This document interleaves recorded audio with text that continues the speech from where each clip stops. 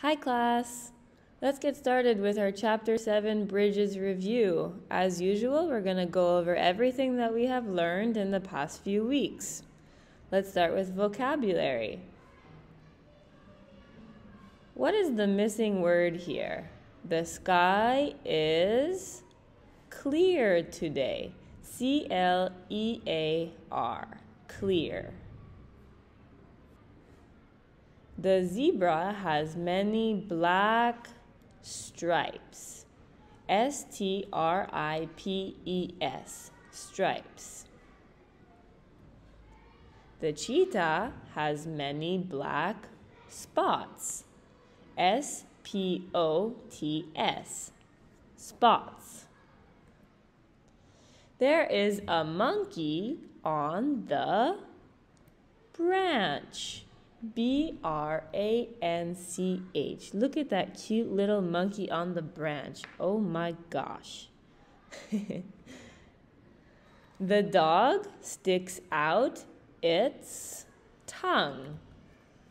T-O-N-G-U-E. That's kind of a funny word, so let's look at it again. T-O-N-G-U-E. Tongue. La, la, la, la, la. Okay. The birds are big and colorful. The birds' feathers. F-E-A-T-H-E-R-S. If there are many, we add an S here. The elephant enjoys rolling in the dirt. D-I-R-T, dirt.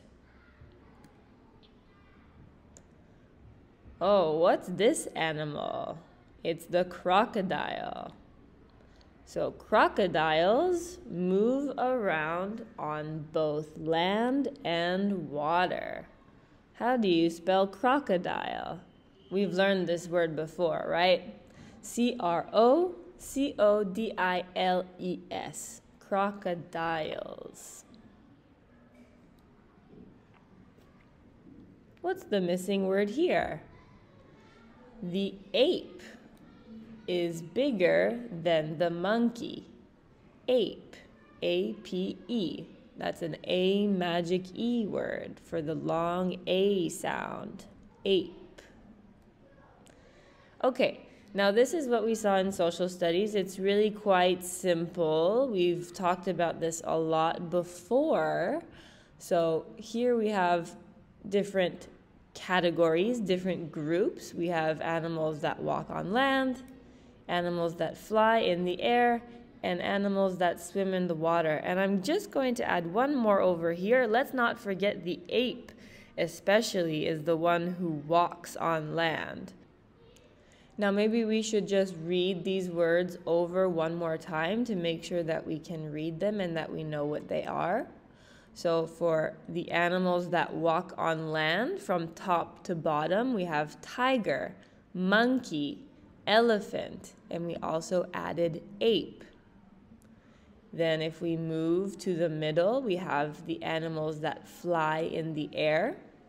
On top is the hawk, flamingo, and butterfly. Finally, animals that swim in water, we have fish, shark, and crocodile. You will not need to write any of these words on the quiz. All you need to do is be able to recognize. So that means when you see the word, you can read it, and you know what animal it is.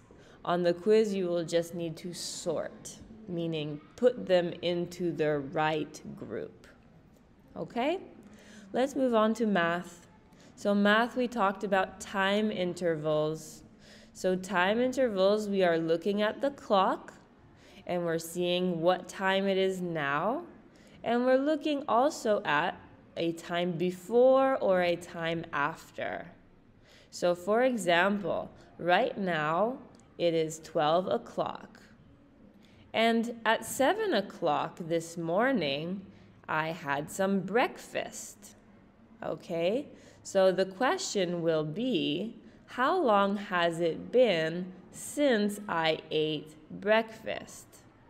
So we're looking at the time now and we're saying, how long has it been since the time before, since 7 o'clock?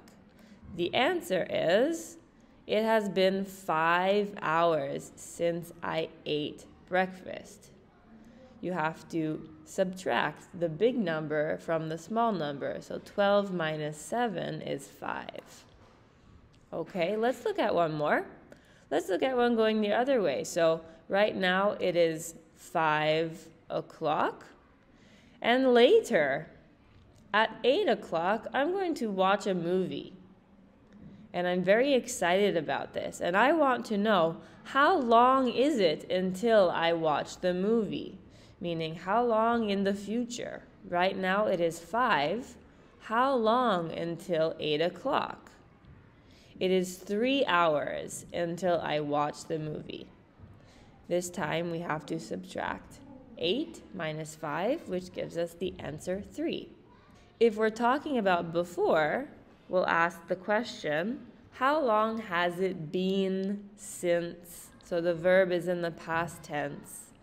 And then if we're talking about later in the future, it will be, how long is it until? Okay, remember how to tell time on a clock.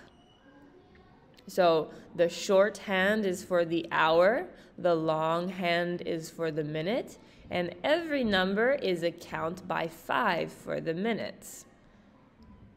And remember to always subtract the bigger number from the smaller number. On your quiz, you will have a question like this. So you'll have something like, it was 8 o'clock when the train left the station. It is 11 o'clock right now.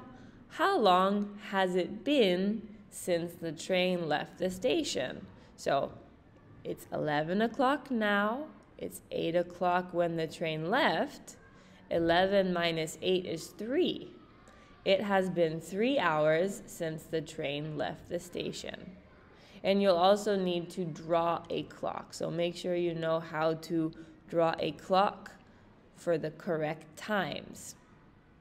Okay, nice. You guys are done. Have a good night. Goodbye.